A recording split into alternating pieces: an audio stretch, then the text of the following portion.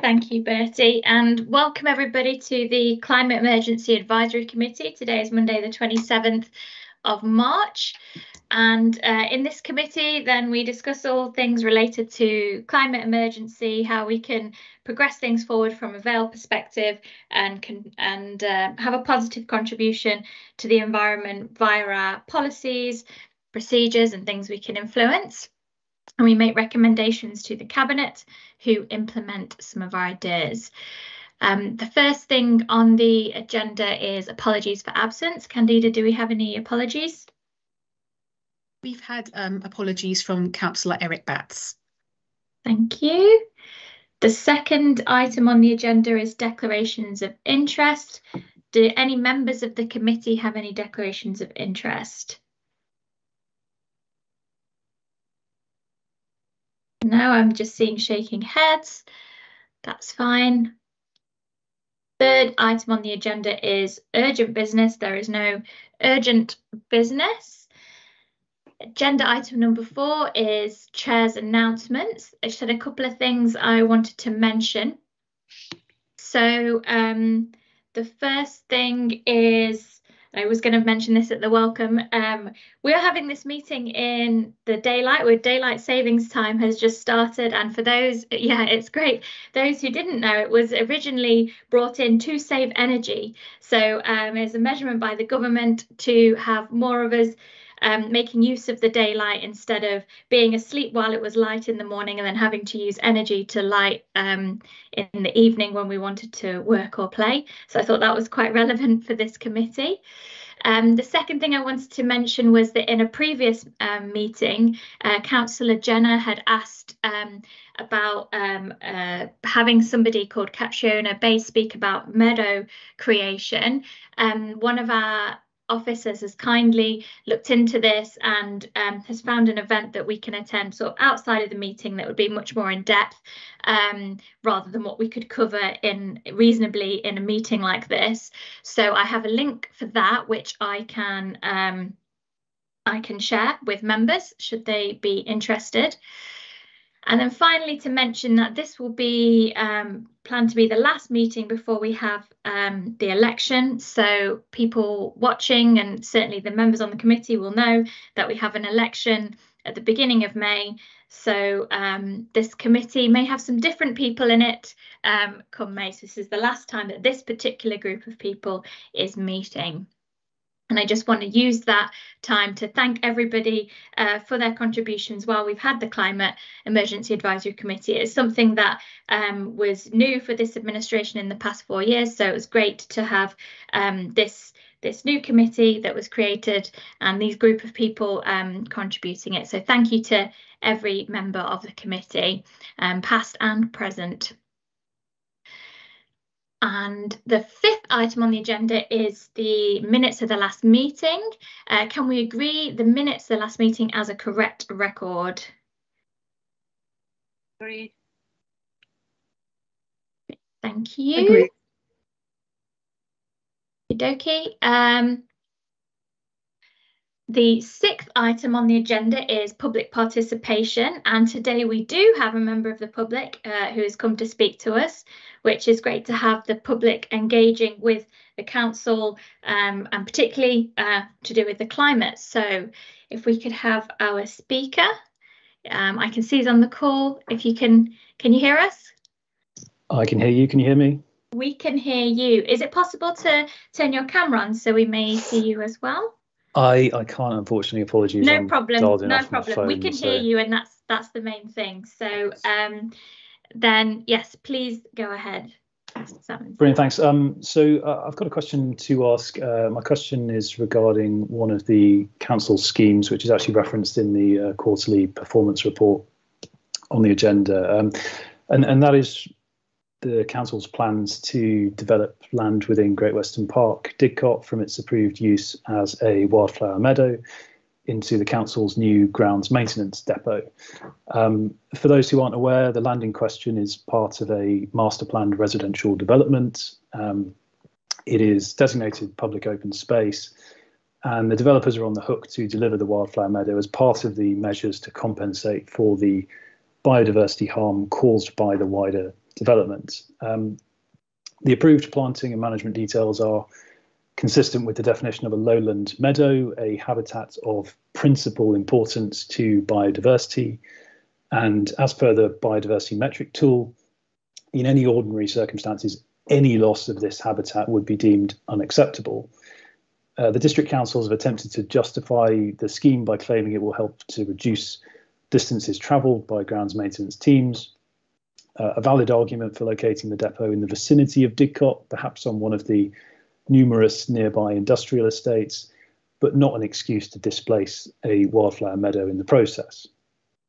Now, documents obtained via a Freedom of Information request have confirmed what residents suspected, that the real reason this site was selected over alternatives is because, being public open space, ownership of the land will be transferred to Vale by the developers, and the council can therefore use it rent-free. So it seems the council's stated aims to address the climate emergency and specifically to enhance biodiversity on the lands they own are only good until they see an opportunity to stop paying rent on an industrial unit, at which point they won't hesitate to tarmac over whatever wildflower meadow stands in their way. Residents were pleased to see the initial planning application withdrawn, but disappointed to hear in the last few weeks that the councils are pressing ahead regardless with their plans to develop this site. This land, as a reminder, is in the Vale. Ownership will be transferred to the Vale. The depot will be used by the Vale, and documents suggest even though the application was submitted in the name of South Oxfordshire District Council, it was Vale which paid for both the planning application and the planning agent's fees. Ultimately, the decision to continue pursuing this scheme sits with the Vale as a policy matter. So my question is, insofar as this committee exists to review and make recommendations to the Cabinet on how the council can reduce their damage to the environment, is this committee supportive of the council's scheme to tarmac over a wildflower meadow? And if not, what steps will the committee take to protect this important habitat from development? Thank you. Thank you to the public speaker, John Salmons. Appreciate you bringing this to our committee. I know that, so we have Councillor Sally Powolowski here with us this evening, who is the Cabinet Member for Climate and the portfolio holder for the item in question that you have mentioned. So if I could have Councillor Powolowski to give a response, please. Thanks, Hayley, and thank you, Mr. Salmon, for coming to speak to us. We've exchanged emails on this subject previously. So South Oxfordshire District Council made a planning application to use part of a site, which is currently used by construction firms. As you know, it's the sort of base zero really for Taylor Wimpey, and it has been for the last 18 to 20 years, as a location for the council's shared grounds maintenance team. As the land is in the Vale of Whitehorse District Council was acting in its capacity as a planning authority and therefore had to remain impartial, which is why South Oxfordshire District Council made the application. We understand that, I'm just going to call it SODC, everyone here knows what that means, was concerned about the misinformation that was circulating amongst the local community and in the local media, and it withdrew its application to engage more widely with the local community to ensure the reasons for choosing the site were very clear. I understand that one of those reasons is that the central location of the site means much reduced mileage for the vehicles, which obviously will be on our policy path to head towards zero emissions anyway, and also reduced carbon emissions due to the amount of activity that will need to be on Great Western Park and obviously the future for Valley Park just next door. As the proposed facility will serve both South and Vale, it would ensure affected Vale residents are communicated with as well before any new plans are submitted. And one of the things that we discussed on our emails, Mr. Salmon, was around actually what certainly I would see the vision for that site is beyond kind of what has been communicated already and the original plans that were put in, which, you know, it needs to go a lot further and do a lot more for the community. I do note that an ecological assessment was submitted with the withdrawn application. and expect to see that any further application would set out details for any ecological mitigation and biodiversity net gain. As you mentioned earlier with the DEFRA metrics, that is an essential part of planning now. And we would work to ensure that this means any land set aside for biodiversity features in earlier proposals would be more than offset by additional planting and schemes nearby. We would expect any future application to detail the need for or benefit of the maintenance yard to be located at this site. But as mentioned, currently there is no active planning application for this site, and more than happy to continue communicating accordingly. Thank you very much. Thank you, Councillor Pawlowski, for the response to the question. That will obviously also be published in the minutes, which I think the public speaker will agree that as it should be, so that everybody can see this information. And it's it is our aim as a committee, as a council, to be transparent about this and hold our hands up and say, yeah, we need to be have open communication with the residents that we serve. So thank you for bringing this to a public meeting for us to give a response. Okay, so that brings us on to the next agenda item 7, update from the Cabinet member. So Councillor Pawlowski, back to you. Thank you very much, and thank you, committee and chair. So things have been going on since we last met. So we've had the Future Oxfordshire Partnership, the FOP, Environmental Advisory Group. Last meeting took place earlier in March, and the main item of discussion was the Oxfordshire Net Zero Route Map. All these things have too many words, and action plan, which we'll be looking at obviously later in the agenda with the team. There was also discussion about what the EAG could do to help inform the current debate around the location of ground-mounted solar farms, which we have lots of applications for. And further work is required to scope out what needs to be done, and this will be brought back to a future meeting of EAG for discussion. So hopefully, Chair, it's something this group can look at going forwards around the obviously the need to get to zero carbon, but also the need for renewables, and actually what does that mean to our countryside and our land. Waste. So to get the trumpets out, once again, Vale of White Horse has become 4th in the league table for household recycling, with our colleagues at South retaining their 2nd place. Meanwhile, obviously the waste team is looking at all options for future services, and I'm sure that SEAC will be involved with all that soon. I wish I had better news on the Environment Bill, wherever it is. It feels a bit like, where's Wally? If anyone can find it, that would be great to direct it back down.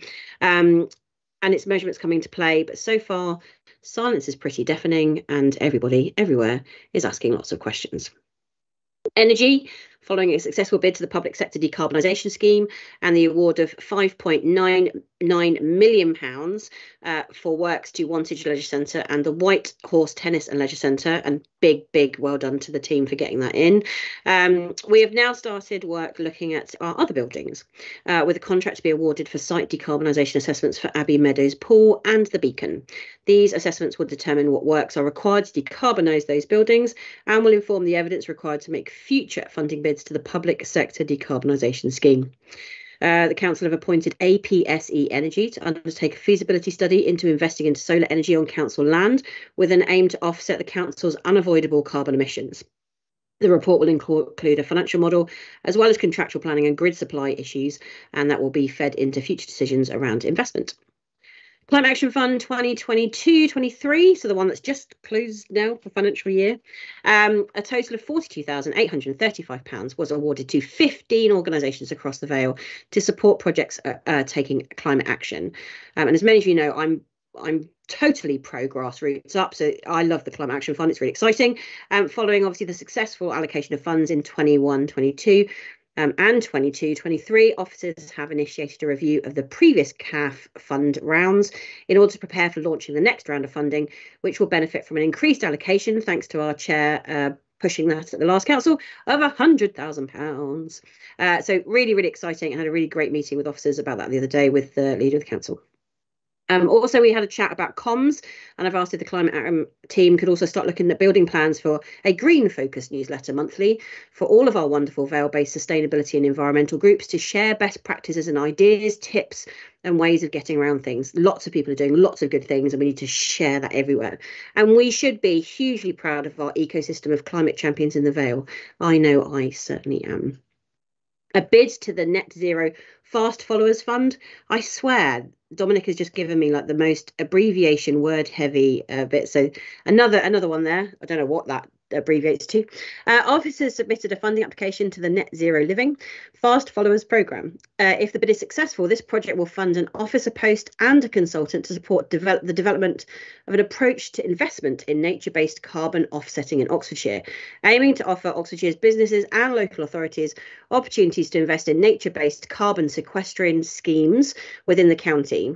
South Oxfordshire are leading the bid, with Vale of Whitehorse, District Council, Cherwell, West Oxfordshire and the Oxfordshire Local Nature Partnership as project partners.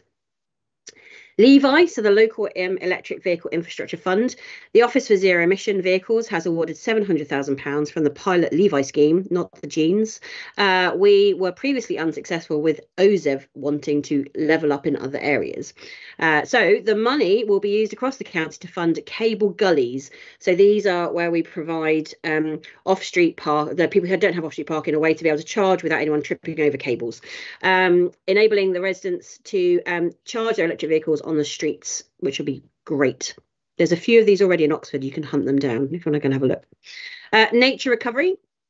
Officers in the climate and biodiversity team have worked with the Parks and Comms team to develop Let It Be, everyone can sing a song, Let It Be project, which aims to promote wildlife-friendly management of council-owned land. This follows on from No Mow May trials, which ran across the last growing season, and it involves a total of 9 sites covering around 51,000 square metres, where the grasses will be left to grow for the benefit of wildlife. The sites are spread across Abingdon, Farringdon and Wantage. There's a really great page on our website, which I've shared the link with before, I think.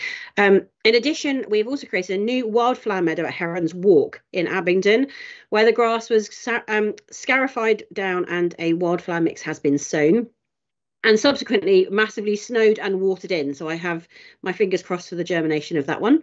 All the sites will be monitored this summer to determine how successful the approach is in both terms of wildlife benefit, costs and public perception. There will be some signage going up on these sites, and the comms team have been working with local schools to design those signs. There's a really nice sort of community effort there. And meanwhile, just going off on a bit of a sobering thought, the IPCC, so the International Panel for Climate Change, has basically given us our final warning on climate crisis. It's been 8 years in the penning, but boiled down to one simple message: act now or it will be too late. Ho-Sung Lee, the chair of the IPCC, said the synthesis report underscores the urgency of taking more ambitious action, and it shows that if we do act now, we can still secure a livable, sustainable future for all. I hope, as I close this statement, as your Cabinet Member for Climate, before our elections in May, those who continue into the new administration do so with a gusto on climate. The latest report is a survival guide for humanity, and it does show that the 1.5 degree limit is achievable, but it also means some huge and sometimes really difficult decisions need to be made. And I just wanted to thank everyone for having me here for the last 12 months and wish you all the best in the coming weeks. Thank you, Chair. Thank you to our Cabinet Member for Climate, Councillor Sally Pawlowski, for that update and for your work in the role for the elections. Are there any questions from our members for the Cabinet Member on any of the items that she just mentioned? I can't see. Oh, okay, yep, Councillor Grant. Thanks. I hadn't heard of that gully thing before, and I quickly Googled it to take a look at the picture. So it's just like basically a little slot in the pavement that you can go under. So does that require a change in the parking rules, so only that person can park outside their front in front of their house and their street, or something like that as well? Communal charging, David. Let's not all hog a space. I mean, so there are a few at the moment in central Oxford. I think, Dominic, I might get this wrong. They're in Jericho, I think, somewhere near. I think some of them are around that area. Yeah. I mean, fundamentally, it's a public safety issue because you can't have cables trailing across the pavement. But I don't think they are linked to residents parking currently. No, they're not. So obviously, the idea is obviously you can have one run, near your home, and obviously be able to plug in at the other end, it's still your cable and it's still removable, so it's not a permanent cable that's left in.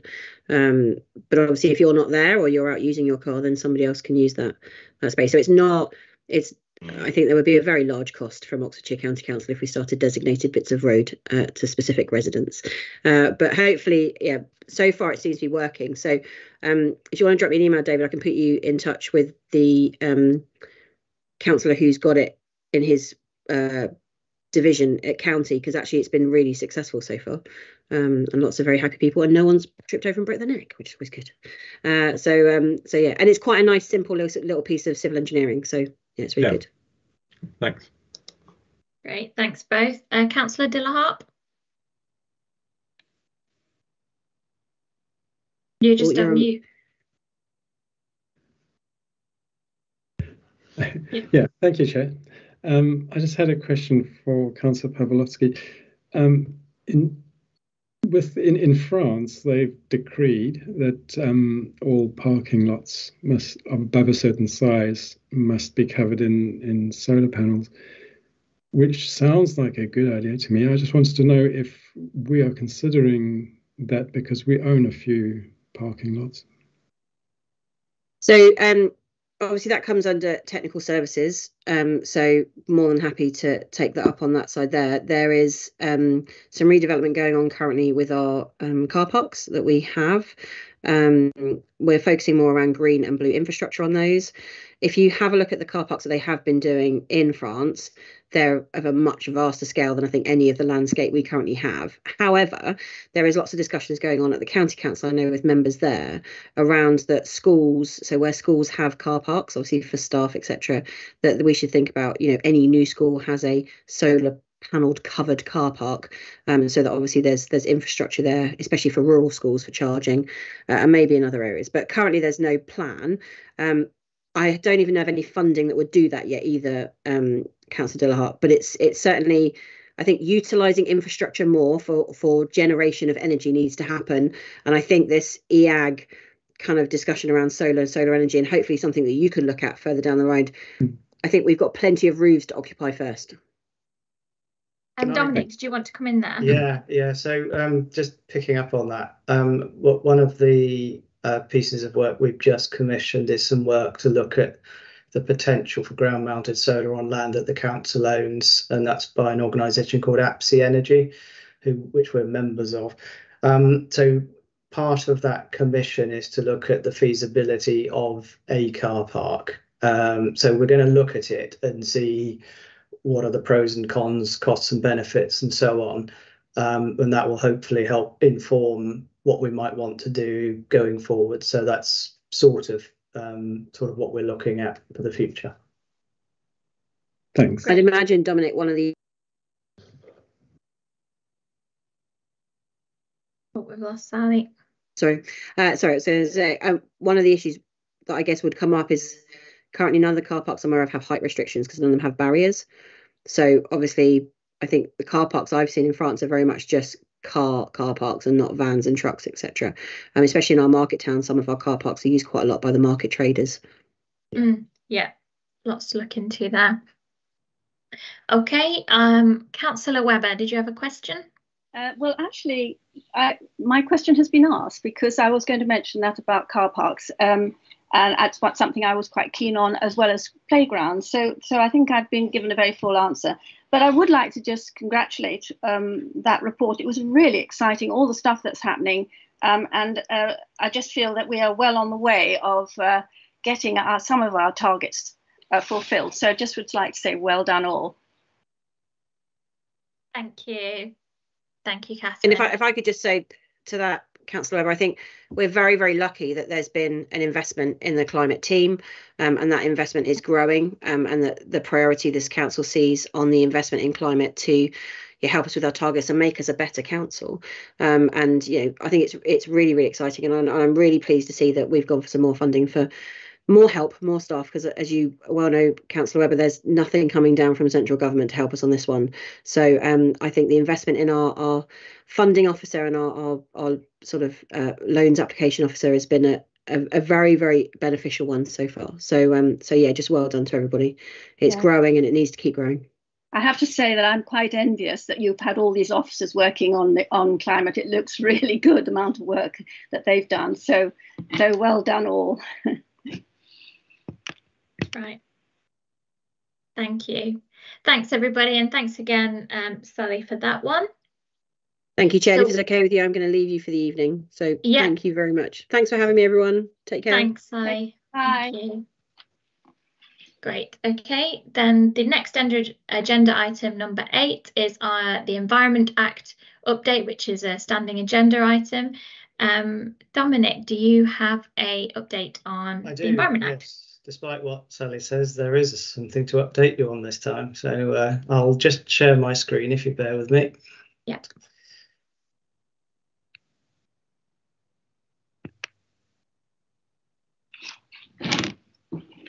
Right.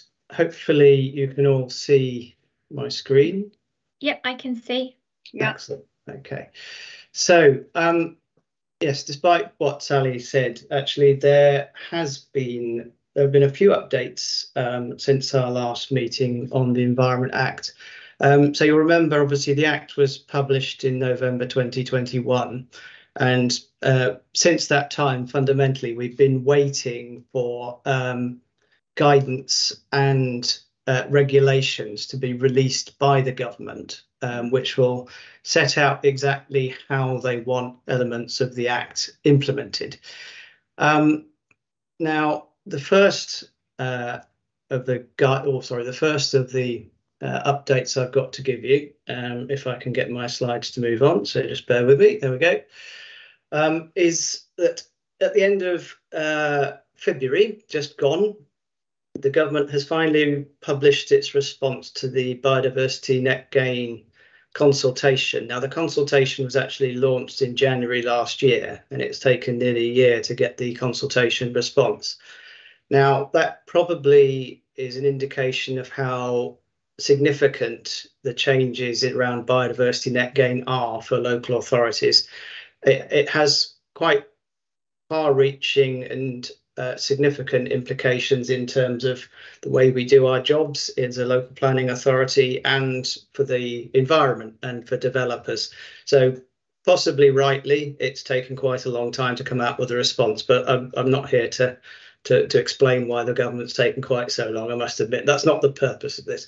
Anyway, so now this isn't obviously the guidance and legislation, but what it does do, it gives a very clear steer as to where the guidance and legislation are going to go. So what I've tried to do here is summarise some of the key issues that are likely to affect the Vale as a local planning authority.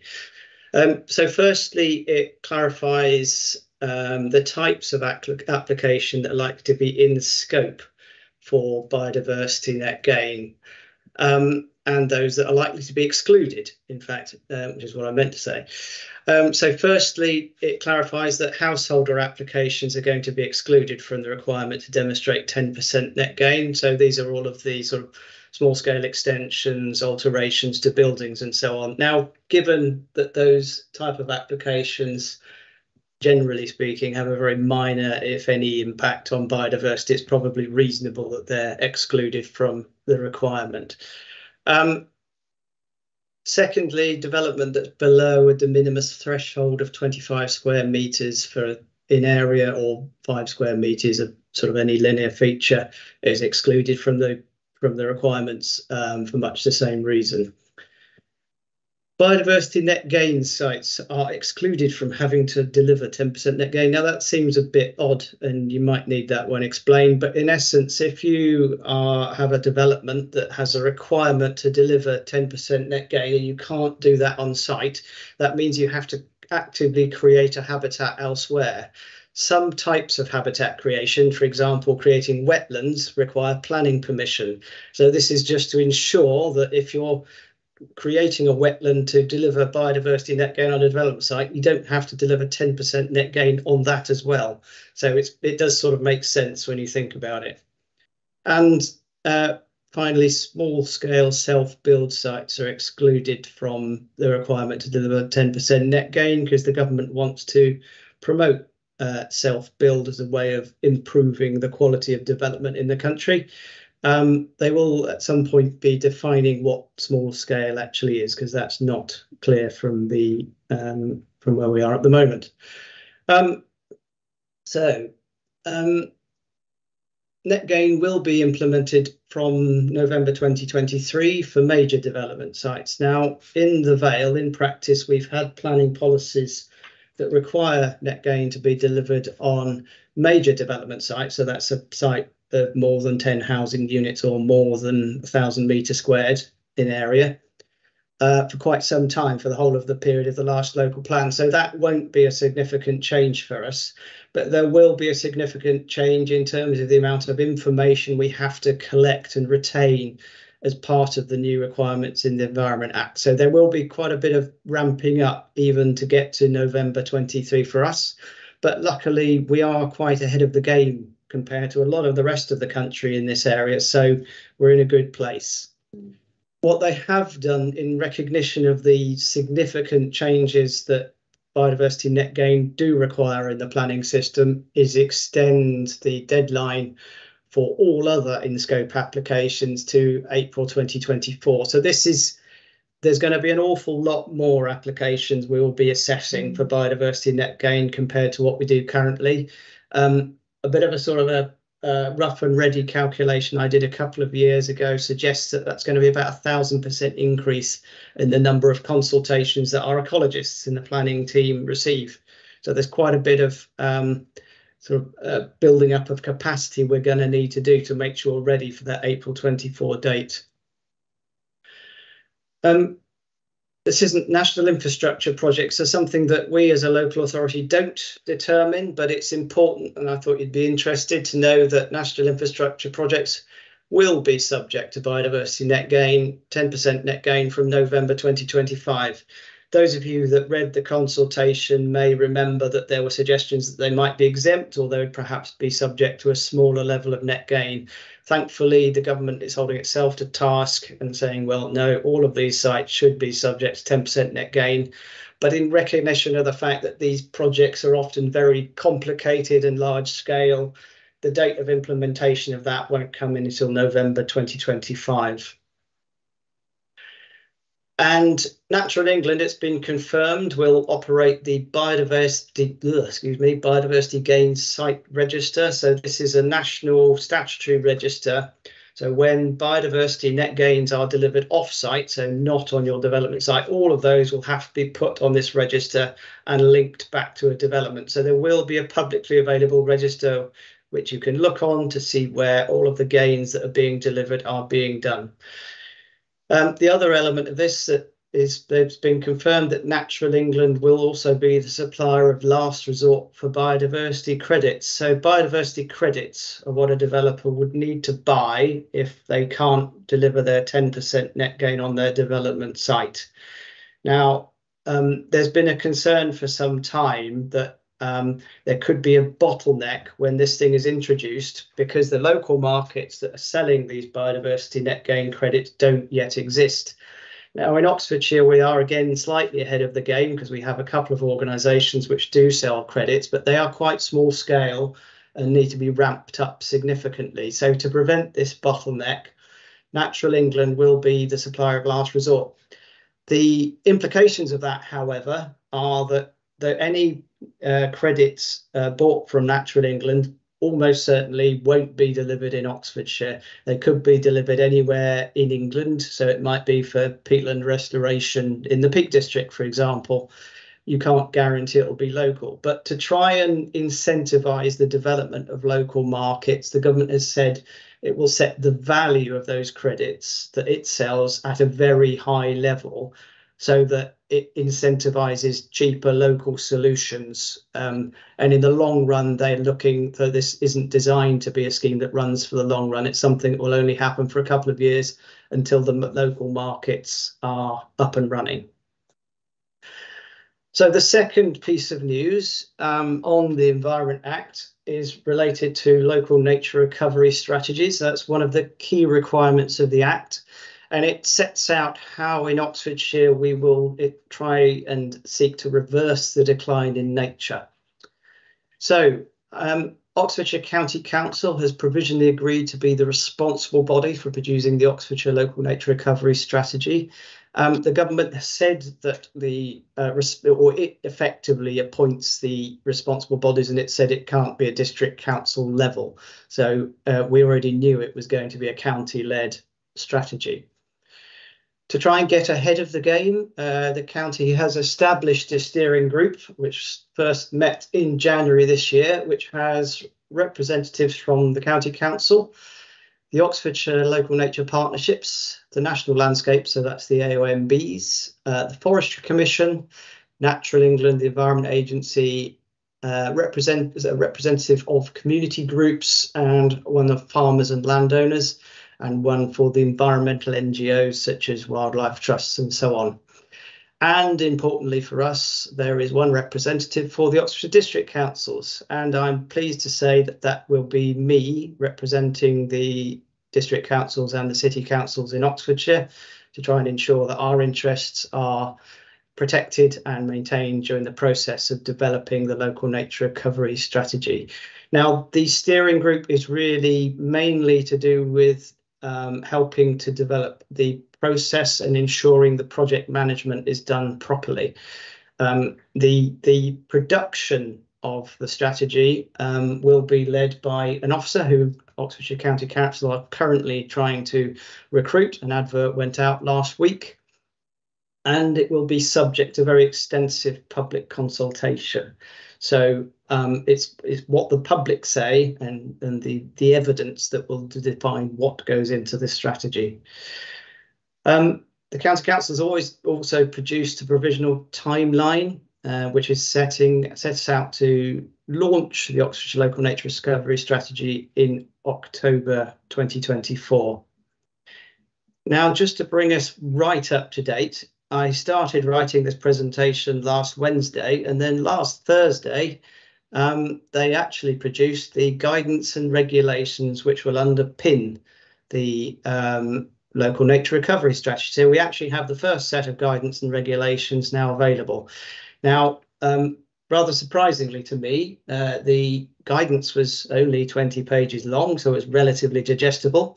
Even more surprisingly, the regulations were also only 20 pages long, so were relatively easily digestible. I'm not going to attempt to tell you exactly what they say at this stage, because I've had a first read and I wouldn't want to get any of that wrong, but they do include a very useful structure chart, which I've reproduced here, which guides you through the process. So in order to produce this strategy, the first thing that we will have to do is to map the areas that are of particular importance for biodiversity. To a large extent, we've actually already done this work because a lot of work was done as part of the process of developing the Oxfordshire Plan 2050. Now, some of you may remember that that process developed a draft nature recovery network map. So we actually did a lot of the mapping already as part of that process. Now, whilst we're not looking to repeat that process, it does mean that all that data has already been brought into one place, and we will look to update that to ensure we have everything that's most current. The second step is to then look at what other things are happening. So what current initiatives there are to improve nature around the county and include those in the strategy. The third step will be to describe the area and its biodiversity, and importantly, think about what are the opportunities for recovering nature in our area. And this is where we'll really be looking to see how we can turn Oxfordshire and the Vale into a biodiverse area that's well linked and resilient to the impacts of climate change. Step 4 is an important one because we will then have to agree the priorities and identify what potential measures we want to take to do something about those. Now, the guidance and legislation sets out a number of steps for consultation. So these are statutory steps we would have to follow. And that includes steps where the district councils would have to agree a document prior to it going to a public consultation. Now, if for any reason I hadn't done my job properly and we objected to it, there is also the opportunity at that point to appeal that decision or appeal the proposed strategy to the Secretary of State. So there is a sort of feedback mechanism we would need if it all went horribly wrong, but I wouldn't necessarily think that was going to be the case. We'd also have to map the areas of most importance. So the two things that will come out of this process is a local habitat map and a statement of biodiversity priorities, which will become the local nature recovery strategy. And that is the end of my relatively brief presentation. So I shall stop sharing my screen.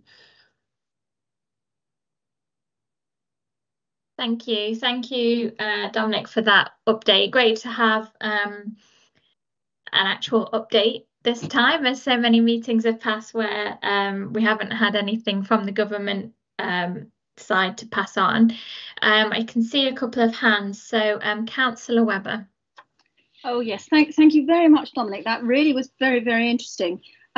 One question I have is about the 10% biodiversity areas that the builders have to make sure are either on site or offset. Who is responsible for taking care of that once it's been implemented? It's an issue I'm having at the moment in my own area in Marcham. So I just would like to know how that's going to be sorted out. It depends on whether the net gain was being delivered on site as part of a development or off site. So if it's on site, it would be the developer's responsibility or the management company who they pass that to, and that would be secured through planning conditions or obligations. If it's off site, then it will be the responsibility of whoever it is that's delivering, so whoever takes the money. So if a farmer signs up to deliver that, they will be legally required through a planning obligation to deliver that habitat and maintain it for a period of 30 years. And we, as a local planning authority, have a duty to monitor that delivery and implementation. So what I was saying earlier about the burdens of this new process, they're quite significant because we are required to ensure not only that habitat's delivered, but it's maintained and managed appropriately for a period of 30 years after the original habitat creation. And that's particularly interesting, Dominic, because you just said that most of the sites will not be in Oxfordshire. So that are the offset sites. No, so in the ones that aren't delivered in Oxfordshire, obviously that will be the responsibility of Natural England. So this is where developers have to go to Natural England as their provider of last resort. So that doesn't mean most of them will. Hopefully we want, and our local plan policies in future will look to try and guide the majority of that net gain to be delivered within our districts or within the county. If it's delivered outside of our area, clearly then we have no control over that. But these are some grey areas where we really need the guidance and regulations to clarify what's the situation if it's delivered by Natural England rather than a local provider. Well, thank you very much. Thank you for your question, Councillor. But Dominic, just to say, you're still showing your screen. So apologies, sorry. It's a lovely picture of a flower. But, Councillor Grant. Hi, thank you very much, Dominic. That's good, pretty good update, and good to hear you're going to be our representative on the local nature recovery group as well. I had a couple of questions. The first one's kind of related to what Catherine was just saying. So the biodiversity credits, is there an opportunity for us to set up a scheme locally or with Oxfordshire perhaps more widely at least, so that developers could just pay into that, and then that I guess would have two benefits. One is that we know the money's being spent locally and being spent on things that we actually believe it should be spent on, and also it might simplify the long-term monitoring of the maintenance if it's all under one group that actually we control anyway, then we can just monitor that, obviously.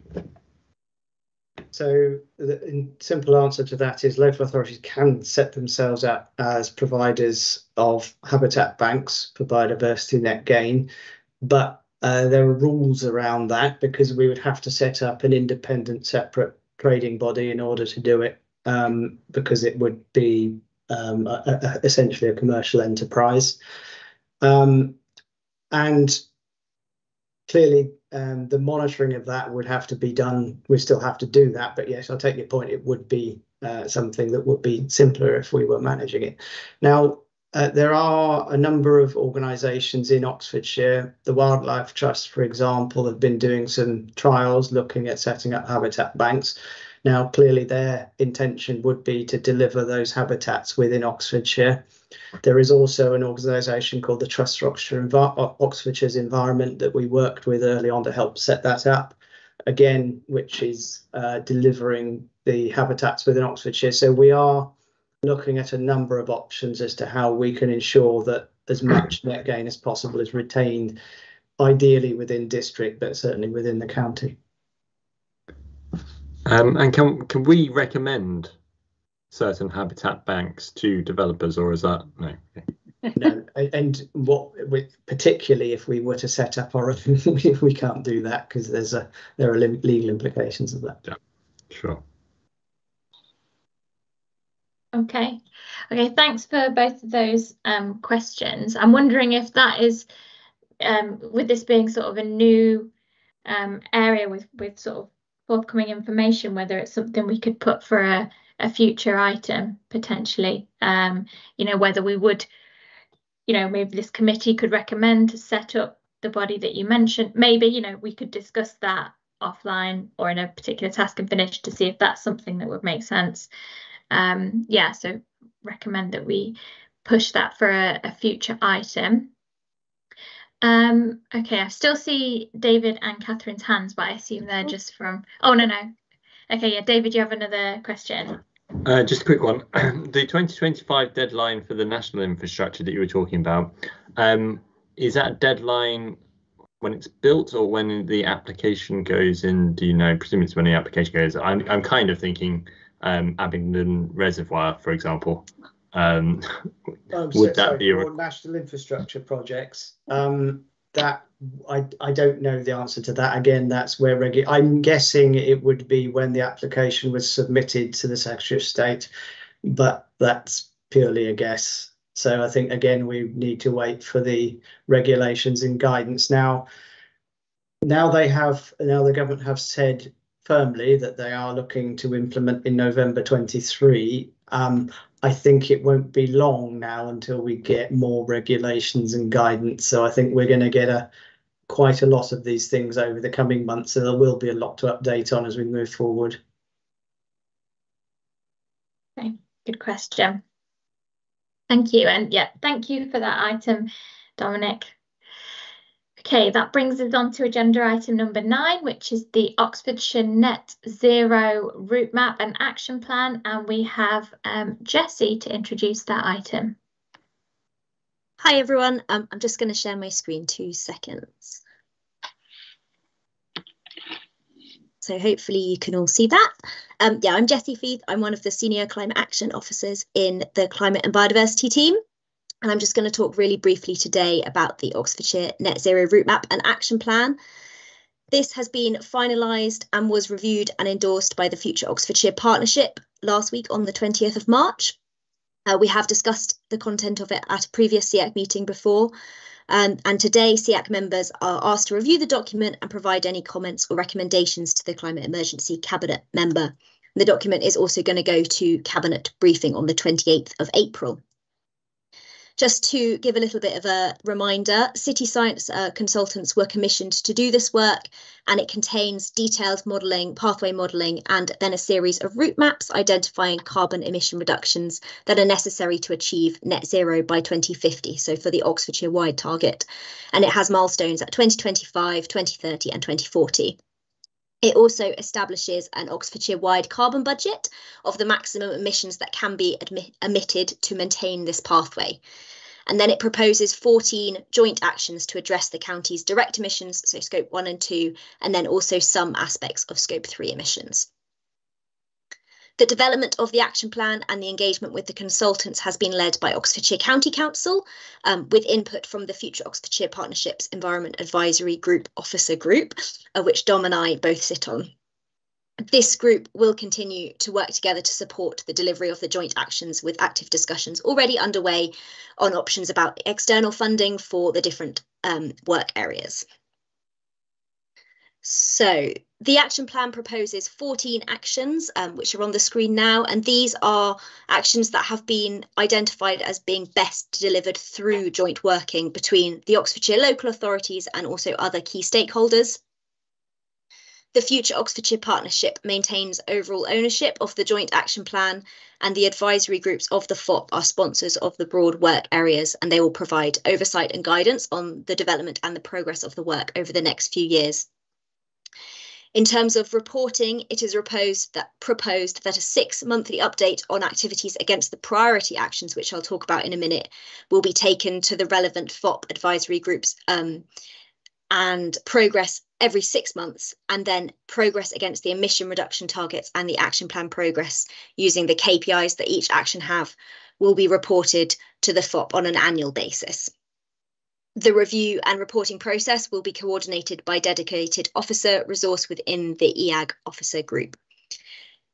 Officers from both Vale and South Oxfordshire will be closely involved in the delivery of the route map and action plan. It does align really closely with our own climate action plans, and so the delivery of the two will both go hand in hand to help us achieve our net zero goals. So my final slide, we do recognise that our resource constraints, and so it's been decided that some of the actions need to be prioritised and delivered in a more phased approach. So the Environment Advisory Group Officer Group were asked to prioritise the 14 actions and identify those that should be prioritised in the short term. And so these 5 that are on the screen now are the ones that have been decided to be prioritised, and then it also shows the organisation that will be taking the lead on that action. I'm just going to run through these really quickly, give a little bit of background. The first is buildings decarbonisation or retrofitting. This is already something that is being prioritised by pretty much every council in Oxfordshire, and we discussed it at the last SEAC meeting. But at the moment, ambition is being held back by delivery capacity, but there is likely to be future funding from national government which we can apply for, and there are already multiple innovative funding schemes that would benefit from joint working and knowledge sharing across the stakeholders in Oxfordshire. And Oxlep also already have a work stream on skills taking place at a county level, which will also tie into this work. The second priority action is local area energy planning. This has been prioritised because grid constraints are recognised as an immediate strategic issue to clean growth, and cross-boundary work is likely to be very important to address this. It also builds on the work of Local Energy Oxfordshire Project, Project Leo. This is hopefully have potential follow-on funding for this project, which is being announced in March 2023. So maybe it has already, I'm not sure. And this will include opportunities to work more closely with the distribution network operators to provide the evidence for their investment in the networks, which will be crucial to transitioning to low carbon energy systems. We had an initial stakeholder workshop on this topic a few weeks ago, and we will continue to be heavily involved. The third priority action is electric vehicle infrastructure. This was prioritised because there is already an Oxfordshire electric vehicle infrastructure strategy, which was adopted in 2021, and the successful park and charge scheme has already been rolled out across the county. We also have funding, relatively secure funding for now and over the next few years through the local EV infrastructure Levi scheme. Oxfordshire has been allocated an amount of money, and the districts will receive a portion of this, and the details of this are currently being ironed out at the moment. The fourth priority is land-based carbon sequestration model. There's already joint working on this between the Future Oxfordshire Partnership and the Local Nature Partnership on an investment model for land-based sequestration in Oxfordshire. We aim to be heavily involved in this work, and the Innovate UK Net Zero Fast Followers bid that Sally was talking about earlier should provide, hopefully, if we are successful, provide a resource to help develop this. And then finally, the is action on green finance, in particular exploring green bonds. And this was prioritised purely because it is identifying new funding sources and models is going to be absolutely critical to supporting delivery of the net zero target. Just to finish off, just a quick note about resourcing. So the Joint Action Plan will draw on resources from across the partnership and stakeholders. At present, the resourcing for each action has not necessarily been determined, and the publication of this document does not place any financial commitments on Southern Vale. It's likely that it will come from a combination of sources with input from all the councils, but this is still to be decided. For example, if we are successful in that net zero fast followers bid, that will be part of it. Thank you very much.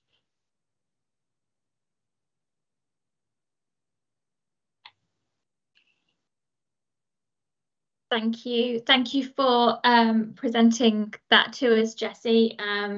Did read the paper, as I'm sure all the other members did, but it's good to have the points summarised ahead of our discussion, but also for any member of the public who is also listening.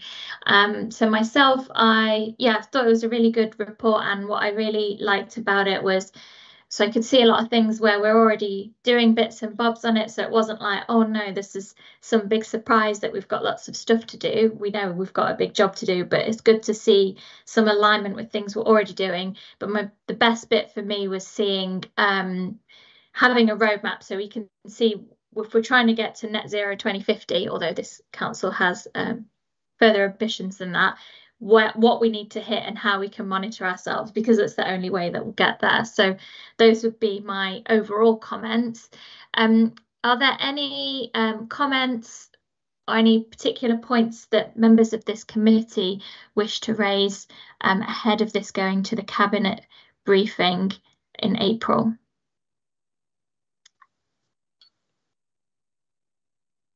Yes, Councillor De La Harpe. Thank you, Chair. Yeah, the document was very encouraging to read, very exciting. However, I think I kept thinking, how's this going to work? Are we going to need an army of people who will be trained to install solar panels and retrofitting insulation? And who are those people? And if I think about it, they're probably all in primary school at the moment. I think there's a role for our educations to be guiding children towards this career, because I think it's a great career opportunity. But I kind of think most kids are steered towards different kind of careers. So I thought what was missing in the report was an involvement with education. Yeah, okay, yeah, so I see what you're saying, and I think there was a mention about having to get more upskilling our workforce, although as you describe it, it's a future workforce. Dominic, did you have anything to add to that?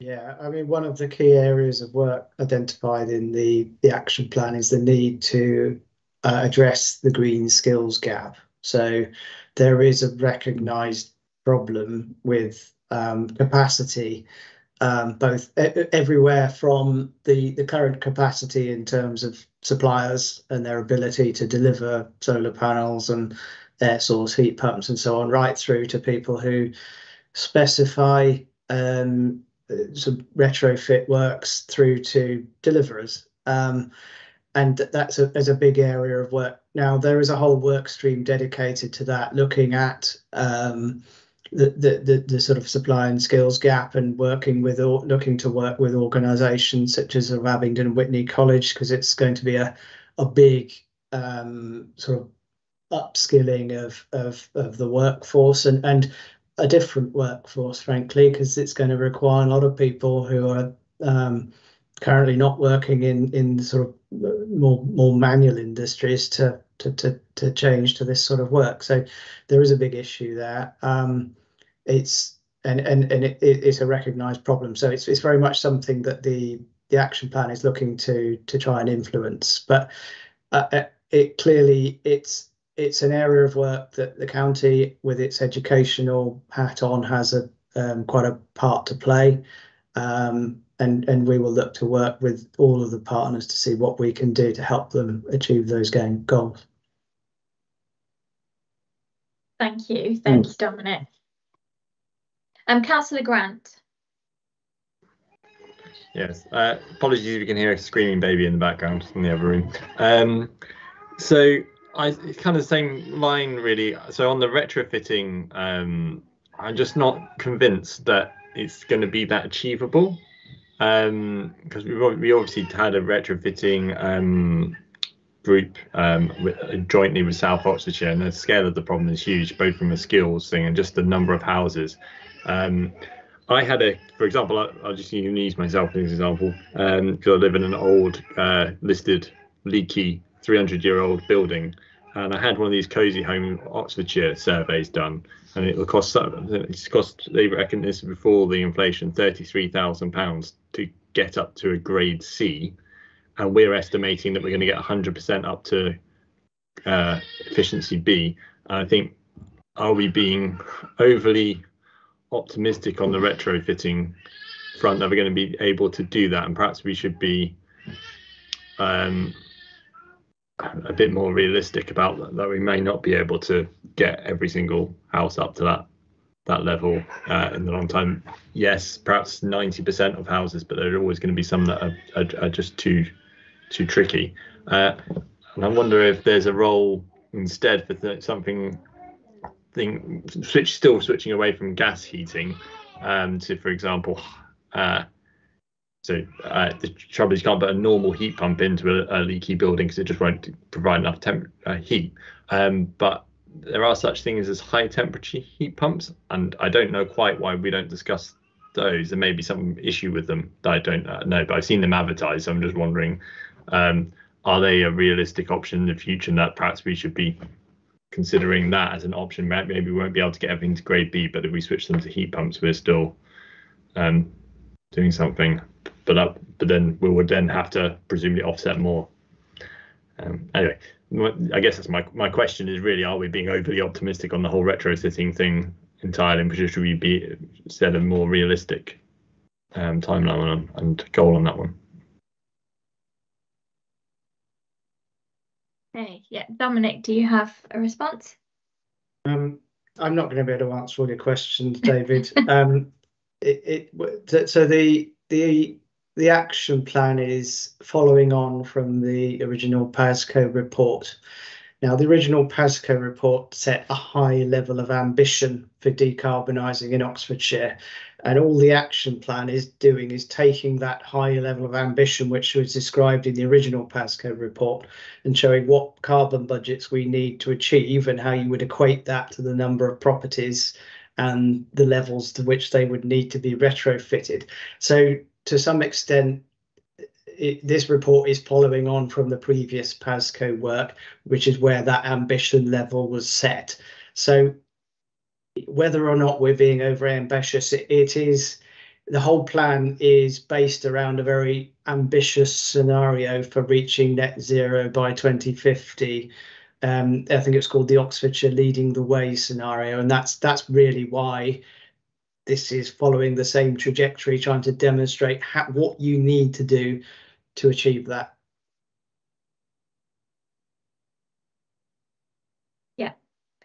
Yeah, okay. And I would also say that if we've set these what the report does is show us what we need to do to hit the target. So I would rather that be clear, and then we attempt to do that, and then try and fix the problems along the way when we can't do that.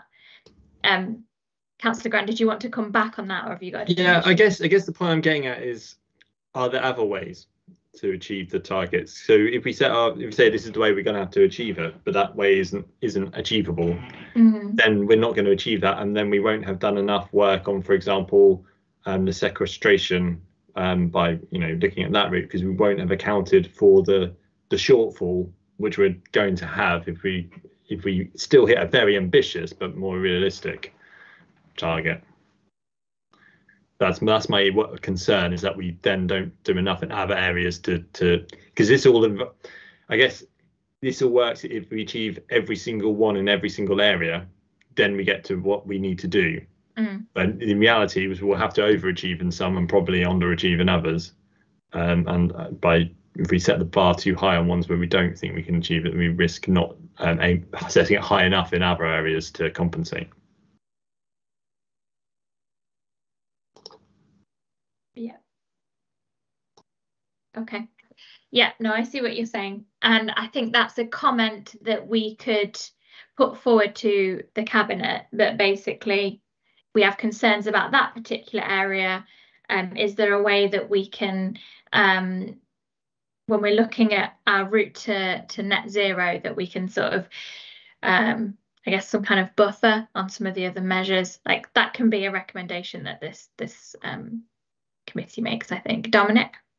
I was just wondering, because the action plan is meant to be for the next 3 to 5 years, and it's designed to be a living document which is regularly reviewed. Now, clearly, if we're not in anywhere near achieving some of these carbon budgets which it's setting out, then there will have to be a review process and reprioritization, and look to see, well, if another area is doing better than expected, then maybe more effort goes into that. So I think that sort of review and reprioritization is to an extent built into the strategy. But I take your point, David. I think it is an ambitious strategy by nature, and because we have to meet these, our climate goals.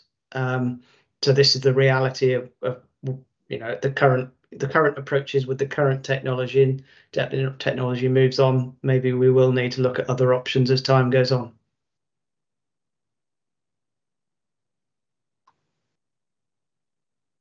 Thank you. I'll move on to Councillor Webber, your question. Thank you, Hayley. This is really a piece of information I wondered if you could help me with, because the elephant in the room is actually building regulations, and we're expecting to do all these things, encouraging builders to do these things, and yet builders on the whole are very reluctant to do this. And do we have any information yet on whether we've got some firm, strong building regs to persuade them that they have to put in air source heat pumps or solar panels or EV chargers, etc., or do we not know yet? I don't know. Jessie, do you happen to know when they're going to be updated? No, I can find out. We can have a look and see if we can find out. We can. We'll talk to our colleagues in the planning team, and we can come back with an answer if we know any idea of dates when these things are going to happen. Yeah, thank you very much, because it is obviously the real problem. Until these people are prepared to work with us, it's going to be a massive problem, isn't it? Okay, thank you. So I think I saw in the report, and yeah, it must be that, because that's what I've been reading about, and I don't think I read it somewhere else, about the Future Home Standard, which comes in 2025. So that's the first thing that the builders have to follow, and then the ambitions increase after that. And then the report talked about Passive House, and then Passive House Plus or Premium or something. Yeah, so it talks about that, but yeah, I don't know how set those are, and whether actually to achieve what we will need to achieve, whether they need to come forward, is what wasn't clear to me. Yes. Sorry, Jessie. What has been clarified is that planning authorities can continue to set higher standards than building regulations above the Future Home Standards in future. So our planning colleagues can set higher standards through the joint local plan than is set out in building regulations, even when the Future Home Standards has been introduced, I think. And when they set these higher targets, does that mean that the builder has to follow those? That would be up to the planning teams to enforce. Good luck. Indeed. Councillor Grant? Yeah, that's an interesting point, Jessie. I've seen that before, and I think it's one that we should push harder on, I think, personally. So I'm be there to do so, but I'll leave that on with everyone who's going to be around longer. So on page 82 of the agenda pack, page 70 of the report, there's a district heat network fuel mix thing, and it's assuming that we've installed natural gas district heat networks, as far as I can tell. I don't understand why we would install natural gas district heat pumps, sorry, not heat pumps, district heating at all, because natural gas is not a way of decarbonising. You can't really decarbonise natural gas at all, unless we can switch it to hydrogen at some point in the future. But it just seems like we shouldn't be installing those kind of district heating. If we're going to install district heating, it should be heat pumps, I would say. So I wondered what other committee members think about that, because a heat pump, I mean, a natural gas one might make it reduce the amount of heat, energy that we're using in the short term, but doesn't get us towards decarbonisation, because it's still a carbon way of heating, basically. Yeah, so yeah, I read that part as well, and the way I took it was that, yeah, district heating is more efficient, so you would waste less carbon, but you're right, it can't be decarbonised. But whether you can more easily, I don't know if this is true, more easily upgrade the district heating, then you can encourage everybody to remove their gas boilers and replace them. That's kind of how I took it. But I guess, yeah, if you're going to implement a strategy, why start with that? Why start from that point? Start from a point of better than that, basically. I don't know if the officers have comments on that. It's my understanding that a district heating thing could be more easily upgraded to be low carbon, but I don't think it would be saying that we should implement new gas district heatings at this point. I'm not sure. So that again could be a comment that we put forward to the cabinet. And that would be, we could control that locally, I imagine, sort of any planning application that comes forward, because it'd be quite a major one, right? If there's going to have district heating in it, then we could have our own, I think we could have our own policy or say on what we would want to see on that. So we could, yeah, intervene at that point, but make that clear to cabinet at the moment. Okay. Councillor Webber, did you have another question? No, sorry, I should have put my hand down. Apologies. That's okay, not a problem. Okay, I can't see any more hands. I'm just seeing if I had any further questions. This feels like a silly question, but I read in the report about the Energy Superhub Oxford project, and I actually don't know what that is. Can somebody tell us what the Energy Superhub Oxford project is? I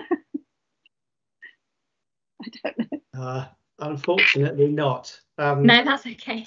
I assume then it's not our council area, then it must be just like the city, because it's on the roadmap and there's all these bits. Yeah, okay. Yeah. That makes sense. I will endeavour to look into it, and I can inform fellow members of it. Yeah, that's due to be finished this year is what it says in the report anyway, so I'm sure it's very good. Okay, so yeah, so one of my questions then is that I was looking at the actions, and thank you, Jessie, for summarising those in the presentation, and most of them have proposed leads, and like most of them aren't Vale.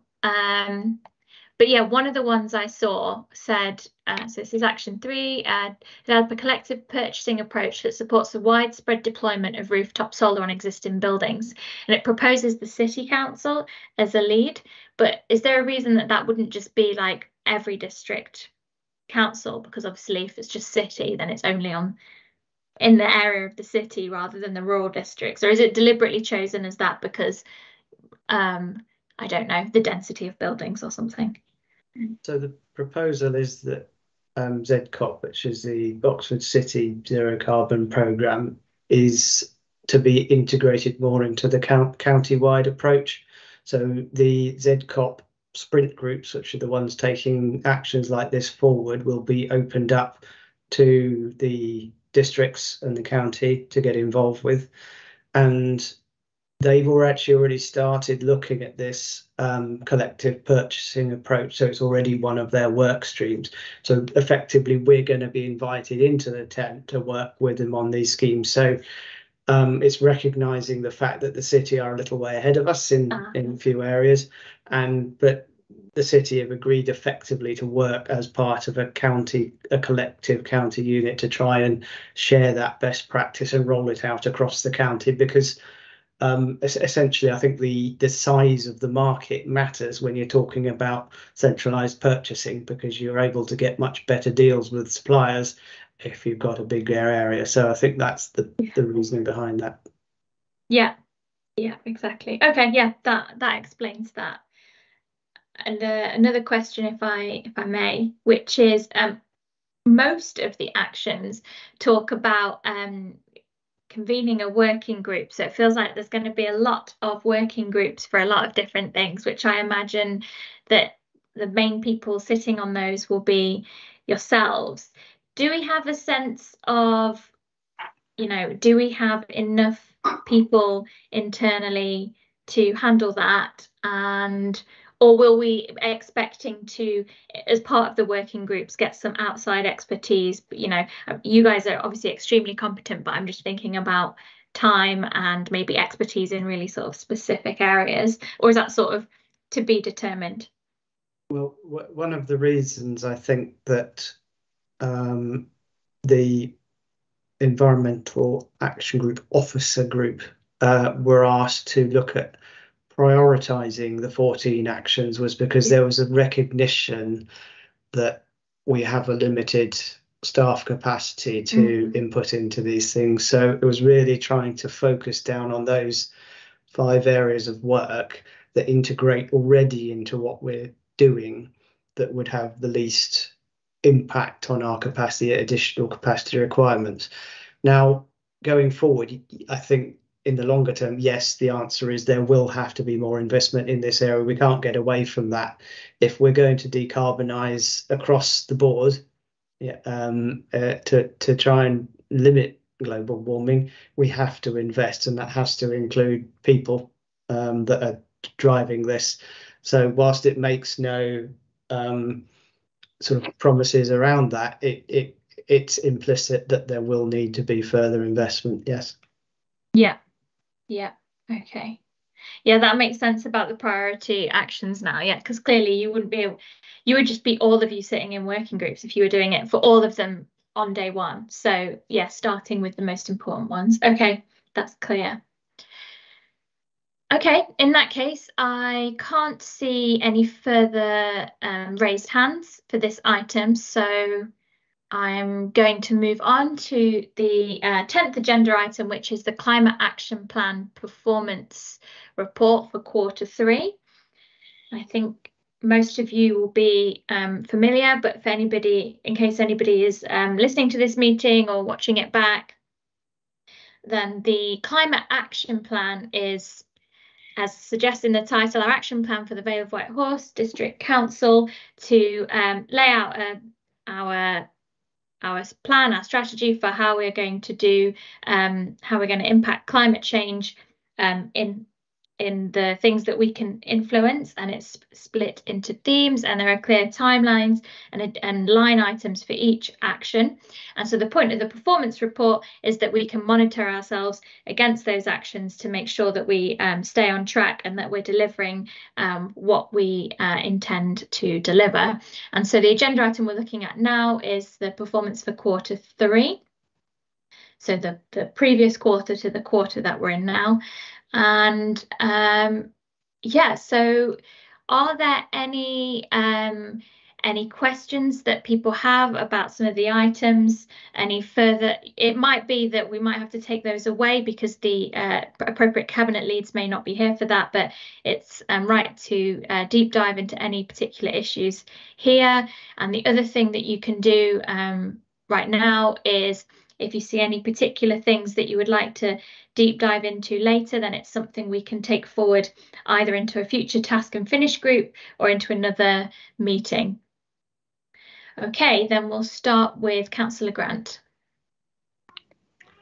Hi, yeah, I'm looking at the theme 1 on page 7, which I think it's page 103 of the agenda pack.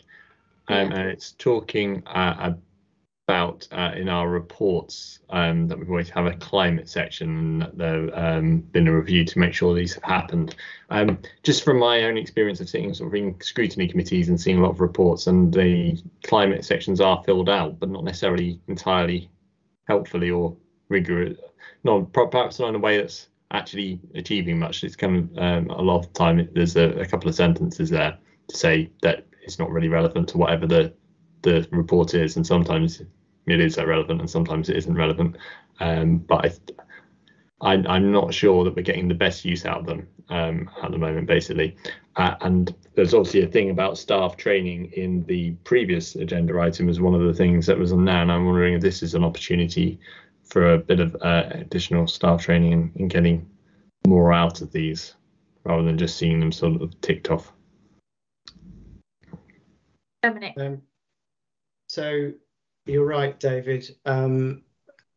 The way those things are filled in isn't always that informative. Now, what we've been doing is ensuring that all the reports that go through are also sent to us now for a view and a comment. Now, generally speaking, we would review those, and if we see any that are perhaps not quite capturing the climate implications of a project or a proposal, then we would raise that with the relevant team and suggest some additional wording or work with them to work out what can be done about that.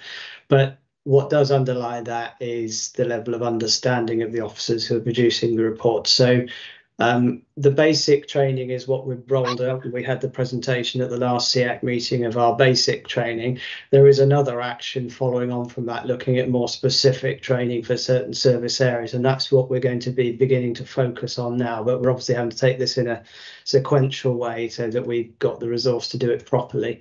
So it'd be helpful if we received any feedback of any specific areas perhaps where you think maybe the information wasn't as good as it could have been, and we can look at those and think about whether there might be some training that we could look to either deliver or find a provider for to help those teams understand a bit more about that. So yeah, that's noted. Thank you. Great, thank you for the question, David, and for the response. So yeah, members of this committee, if you are sitting on other committees and notice something in the papers there, then Dominic has given you permission to email him and point it out. So thank you. Councillor Webber. Thank you, Kaylee. I was looking on page 125, the one red traffic mark that's in the report, the rest are either yellow and green. And I see it's on EV charging points.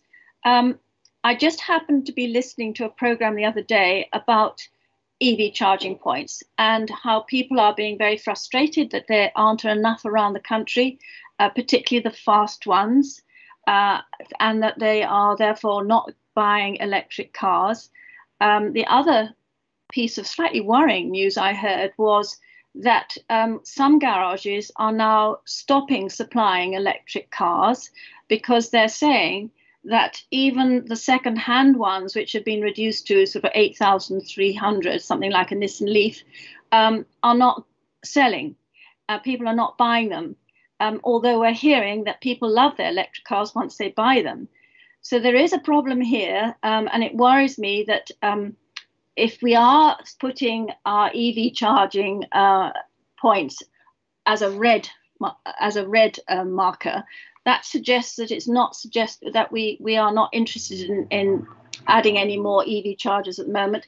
I wonder if that's right, and whether we ought to just look a little deeper, bearing in mind, people traveling are actually being put off by actually traveling in an EV car because they say words like the queues against on a fast charger, or they cannot find a fast charger, or they cannot find any EV chargers in the area where their car runs out. So all this sort of information is sort of piling up, and I'm just wondering whether that needs to be relooked at, the red mark. This is an action which isn't down to our team to deliver, but I think that's something we'd have to take back to the relevant team to find out what is being done about it. Now, the commentary they've put in here reflects the fact that we put in quite a number of charge points in our car parks, and as yet the uptake hasn't been that great in some of them. It's on a gradual increase, and I think as time goes on, clearly that will improve. But there is a bit of a chicken and egg, isn't there, between installing the points and not making any money, which is the commercial decision on the part of those companies that run them, and installing them because people are worried about range anxiety and all that kind of thing. So it is a bit of a difficult one. I think some of the work that's been done with the county council on the Levi funding will help this ultimately. I think it's about identifying which of our other premises are likely to be suitable for that, but we can take that one away. In fact, we'll be beginning the Q4 reporting round shortly, so we'll inquire a little bit more as part of that process to find out what's happening on this action. Thank you, Dominic. Thank you. Yeah, I actually wrote a comment next to that as well, because I was surprised to see it say that there wasn't substantial demand when sales of EVs are increasing, and there's obviously more now on the road than there ever was. And my personal observation as a owner of an EV car is that in certain areas the charging infrastructure hasn't increased at the rate of the people buying the cars. But I think it's interesting issue, because this line item is about installing it on our premises. So I think actually the charging infrastructure that's needed to address the issues that Catherine mentioned that she's read about wouldn't necessarily be solved by us putting them on our council premises. But I'm glad that we've been part of the projects, and they are in a bunch of our car parks at the moment, and in large numbers as well, which is good, because it basically means you can always get a spot. I think also, Hayley, one extra point is that what I was reading was that people are saying there aren't enough fast chargers. Yeah. So we may have got chargers, but we may have not got the right ones. I just don't know. Well, I disagree. As someone who owns the car, I disagree, because I think where you want the fast ones are not when you're shopping in the town centres, because when you shop in a town centre, you want to be there for a few hours. You don't need a fast one, because the fast one only takes half an hour. So I think the fast ones need to be in different locations, which are not necessarily locations that we own land on. Would be my, observation just from being one of those people. But I haven't conducted studies or read the things that you've read, so I could be wrong. But okay, then the next question, Councillor Grant. It's not another question, just to follow up on that. I agree with you that the fast chargers, there is not a good enough infrastructure on that, but it's motorways and A roads that you want those on, because when you're travelling to your local shops, you don't need to charge, basically, because you're charging at whatever setup you've got up at home, or your local nearest sort of slow charger that you use overnight. And just, if you come to Farringdon, we've got 12 chargers, and it's absolutely the right decision that we've gone and done it, but the average usage of them is probably about a quarter of a charger being used at any one time. I rarely do see more than one car in those 12 charging points, so I can see why we don't think there's an imminent need to put in more from that perspective. it's quite a large proportion of the car park that's already taken up.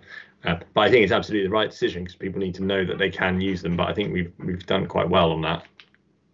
So, yeah, I agree with you, David, that I think it's what we've got is good. You know, people might look at it and think, oh, they're not being utilised, but wouldn't it be silly if we put in 2 and then had to put in 2 next year or 2 and then 2 the year after that? Like it makes sense to future proof. So yeah, I think in time we'll be proved right on that one, is what I believe anyway. And would you, Hayley, is it our business actually to encourage then other areas, not just our area, our Vale, what we own? Is it our business to actually try and encourage them to put charges in, like for instance where I live, which is where my ward, which is an A road, A415 running through it, and it has a garage at one point and no sign of any charges there. So just thinking, maybe we should be trying to encourage them to put them. Yeah, and I think that we do that through our planning policies, right? It's kind of difficult to so you influence where you can, and where we have influence is in planning. So for example, I've seen it before where there was one for a garage in my ward, and we said, put comments in saying whatever development they were doing, can you also put in 2 EV charge points? So I think you're right, Catherine. I think on this report, it's specifically about council land, and so what's written there is correct, and we'll take that away. Yes. But there's a much bigger story here, a bigger narrative. I can see, Councillor Grant, more on this or another question? More on this, because actually I'd written down a note on the previous agenda item, there was a thing about getting a freight electric vehicle charging, and actually related to what Catherine just said and you just said about it being planning. Perhaps we should be making a recommendation to the Cabinet that as part of the local plan we highlight areas that would be suitable for a large sort of a service station style electric vehicle charging point, both for cars and for lorries. Yeah, I like that. That sounds good. Okay, yeah, we should recommend that. And at any point when we're involved in any local plan consultation, as any members of the council and even the public are, then we can make these suggestions. But yes, it'll be formally noted in these minutes. Okay, are there any further questions while we're waiting for any more hands? I have one about, it's page 119, SD10, and it says about working with our town and parish councils who are developing projects to reduce carbon emissions. And in the performance update, it says we're having town and parish engagement sessions that are held monthly. And I was wondering, and maybe it doesn't have to be now because I've obviously just asked you off the cuff, if I could have some more information about what those entail. Because obviously, quite clearly in this report, there's just a couple of sentences, but I think it would be interesting to know what that actually means. Obviously great to see that it's a green item and it says it's going well, but also how this links to on page 134 C11, which talks about quarterly climate focused network meetings for town and parish councils to create links between them, because that one's reported as amber and said no progress. So I also just wanted to understand the difference between those two things. I can probably help with that one. So Action SD10 is linked to work that the planning service have already been doing for some years, where they hold essentially a surgery on a regular basis for town and parish councils, and it's specifically relating to planning issues.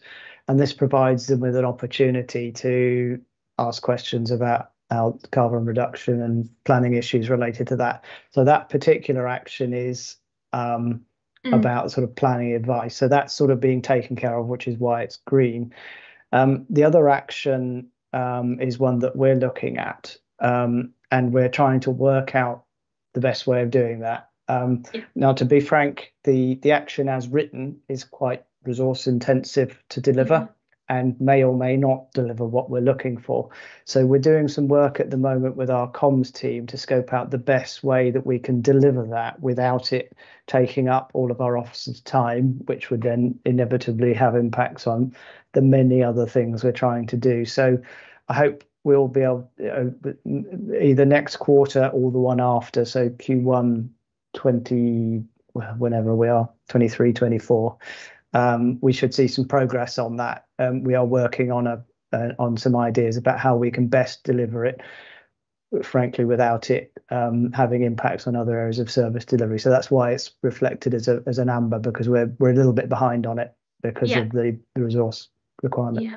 Okay. And I think I did ask that in a previous meeting as well. So, and what you said then was what you is the same both times, and it completely makes sense, because we only have a certain amount of resource, and it's right that you prioritize the things that have the most impact. So, you know, that's the point of having this report, right? We can see what's happening. So you know, that makes sense. But I think that I don't know what sort of things you're thinking about, but if there's a way that you can harness the energy of this group, then I'm sure the councillors or the future councillors after the election would also be, I don't know what that looks like, but could be interested in. I mean, that. I can give you a tiny peek at what we're thinking of. So it's not going to be a one size fits all. We want to use our comms team to and ourselves to look at the various different ways we can communicate and interact with town and parish councils and community groups, which are also tied up in that action. So some of that will be about potentially face-to-face workshops, which will be themed. Some of it will be about targeted communications and utilising existing networks like the OLAC, the Association of Local Councils, and others. We're looking at all of these different things as different ways of sort of getting the message out there and interacting with organisations. So it's likely to be a multifaceted approach, which isn't all reliant on us having to be here to do it. Yeah, okay, that sounds good. Thank you. Councillor Webber? I just wanted to say, I'm just trying to raise it. I can't see it now. There it is. It's on page 34, C7. Promote relevant housing energy efficiency schemes, including grants to residents, landlords, housing associations, etc. I just wanted to say I do think this is a really excellent new website that you've put up there, Reduce Your Energy Costs, and will be hugely, I think, valuable throughout the Vale. So just say that's all I wanted to say. Thank you. Yeah, thanks for that. I'm glad you've seen it and you think it's useful. That's good that the work that the officers are putting in is having an impact. So that's great to hear. Right, okay, I had another one about, so if I can get to it, about the Didcot LC Whip, which is mentioned here. So it's OP3, page 136 of the report. I happen to be part of the steering group because of my locality. I represent residents that live within the Didcot area. But do you think is there a way that this group here, the SEAC of Vale, can have more of a direct role in the LC Whip? But the fact that I'm on it is just nothing to do with this role. It's because of my locality. So is there a way, in what way can the Climate Emergency Advisory Committee have an impact on LC Whip, Didcot or otherwise? Again, this is a project our team isn't working on directly. So I don't know if there is any sort of consultative work as part of that. But clearly one way would be through any consultation that's going on. But I think this is something, again, we'd need to take back to the team that are delivering this and see if there is perhaps a way that that SEAC can feed into the process. So that's something we can take away and ask that question. Yeah, okay. Yeah, I think that's right. I think that there's a way that we're directly involved, or at least asked to be involved.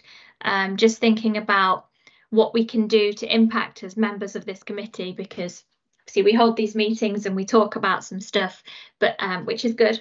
But where we can have like a tangible impact as well. I mean, like you say, no, we weren't stopped from doing it, because clearly anybody could contribute to the consultation, and in fact I did.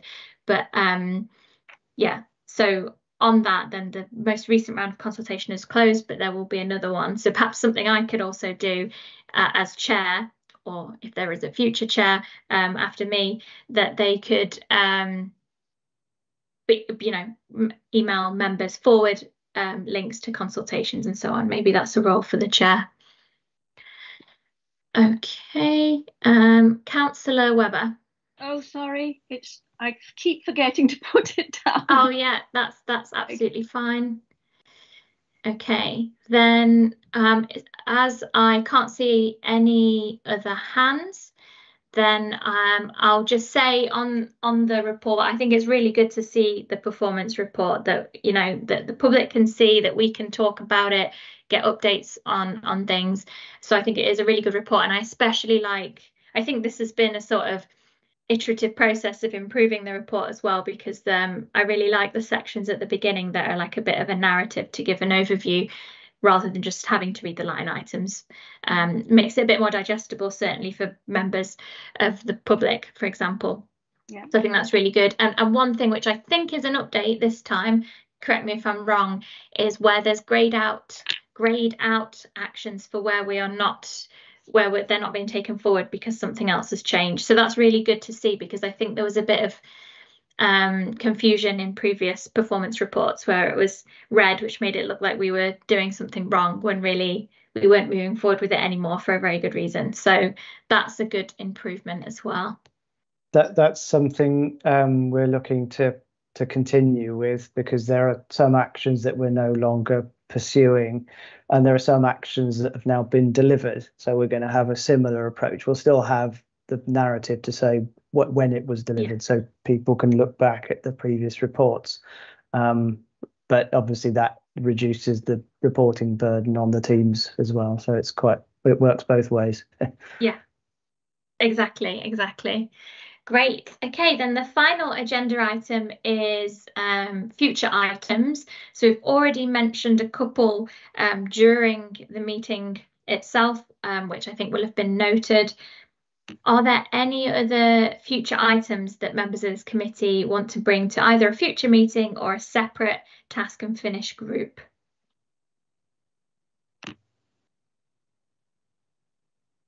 Okay, I can't see any hands. That's okay. So we'll take the ones that have been mentioned during the meeting, and of course, you can email me if you think of something that we need to bring forward to a future meeting, and we can I can discuss it with the officers, also with the cabinet member, to see whether we can do that. So there is also that option. Okay, in that case, then we have come to the end of the agenda and the end of the meeting. So just thank you everybody for taking part, and maybe I will see you post-May elections. So take care, everybody. Okay, thank you. Thank you. Bye-bye. Bye.